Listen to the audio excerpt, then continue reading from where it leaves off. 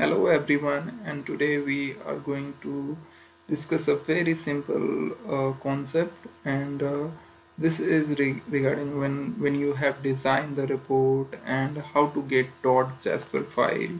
So there are two type of files in Jasper reporting. One is let me tell you. One is .jrxml file that you can see. Let me highlight this one. Like you can see new jrxml file. So this is jrxml is a file type name and new is a file name. So this is a file where you can see your report design and the SQL queries related to this particular report.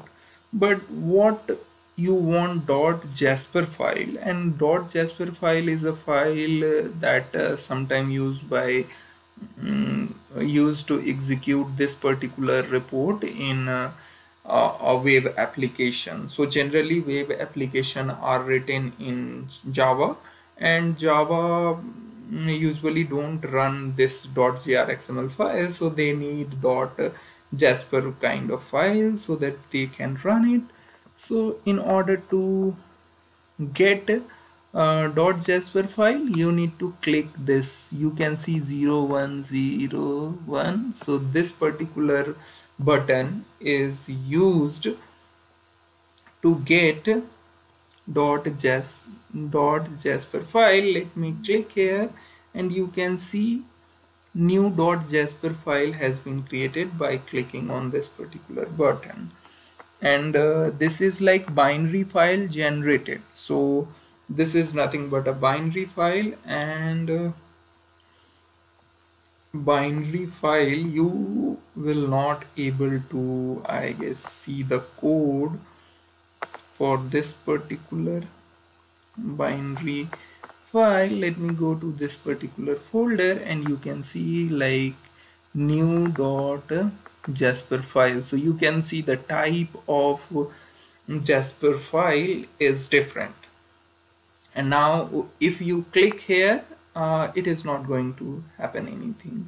Means you are not going to open something like this. So let me close this file and try to click on this particular Jasper file, and you can see like, okay, this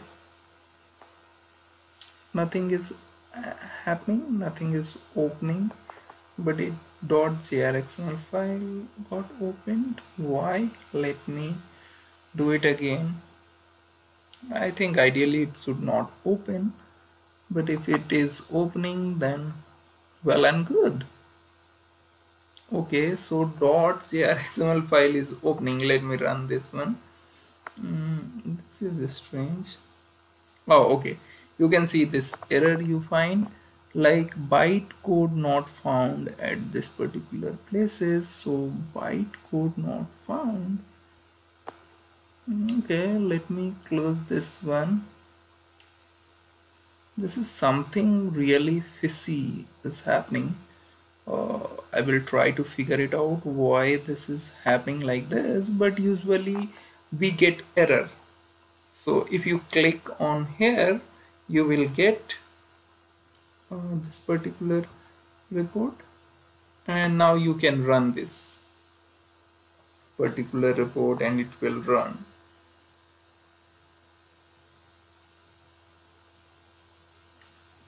And you can see this particular report, it is running well and good.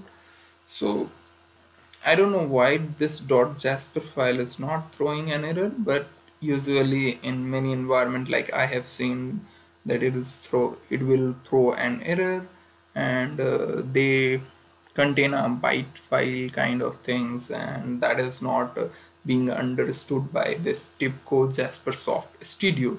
So that's all from my side. Hope you guys enjoy this video, and thanks for watching.